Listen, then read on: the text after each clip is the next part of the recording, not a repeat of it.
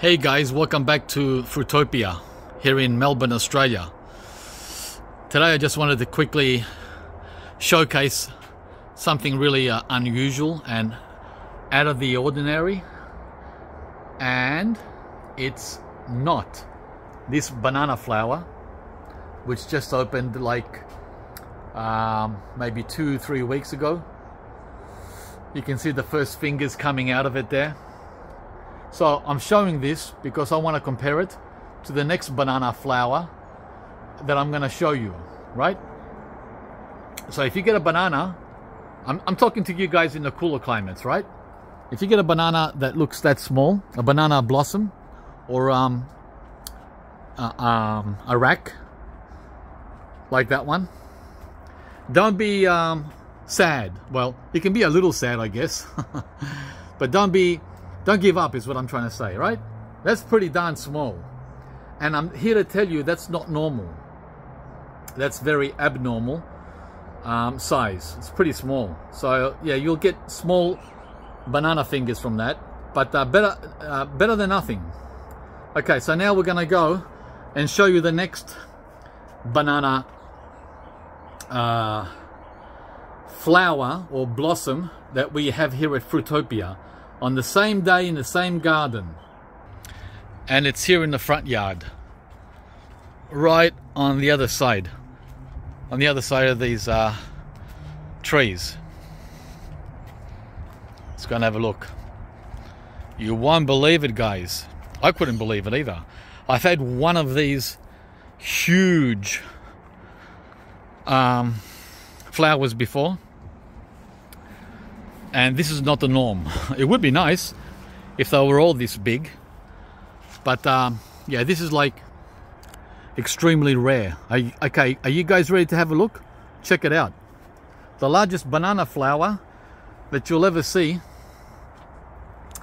I was gonna say in Melbourne, but guys, you won't see a banana flower that large even in the tropics, whether it's Queensland, Darwin, Hawaii, Florida, as being the usual, right? The usual banana flower is half that size. That's massive.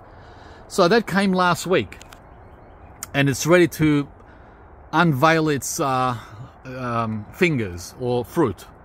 Check it out. Let me do a wide angle so you can see how here we have an avocado tree and another avocado tree. We've got bananas, we've got dragon fruit coming on a makeshift trellis, and there's that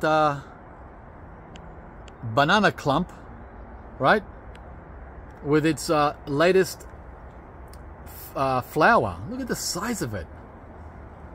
It's gonna lay the fruit very close to the rack down here when the fruit comes over the next 12 months. That's going to take 12 months.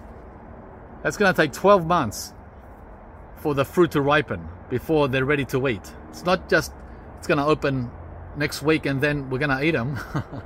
Doesn't work like that. But check it out, huh? Isn't that awesome? Here's another view from the side. Before it was a frontal view. This is a side view, right? Check it out, guys. Yeah, so I'm sharing this to encourage you that you too might get a banana flower come bunch of bananas too here in the cooler climate. And I've reinforced these tall bananas with bungee cord. See that cord? Right? Just to make sure that it doesn't topple in a high wind. We get a lot of wind here. We get a lot of wind. So there's another bunch there, which was also pretty big. That opened 10 months ago. So in 10 months they're still not ready. These won't be ready for another, oh gee, 4 months? Yeah, closer to winter. So yeah, it's gonna take 1.5 years for that bunch to be ready from the time that the flower opened. And that's leaning over my neighbor's fence. Yeah. All right, so hope you got a buzz out of that as far as flowers go. Banana flowers. Check it out, check it out. It's massive. And now this is a rear view. Right, I'm underneath the dragon fruit trellis, which I still haven't shared with you guys, but that video is coming. Be patient. So the sun currently is, I'm facing the camera towards the sun. It's cloudy today, but that's where the sun is, up there. So that's why it looks dark. Yeah.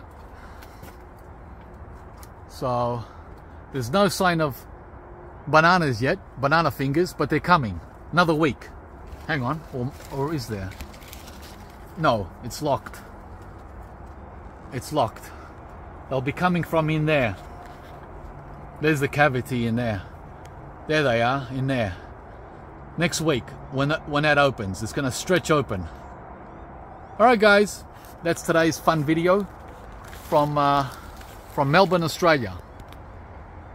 And before you ask me what variety, what cultivar it is, I have to guess and say it's a Goldfinger. I know for sure this one here is a dwarf Dukas or Namwa. They have different words in other parts of the world. Okay guys, over and out.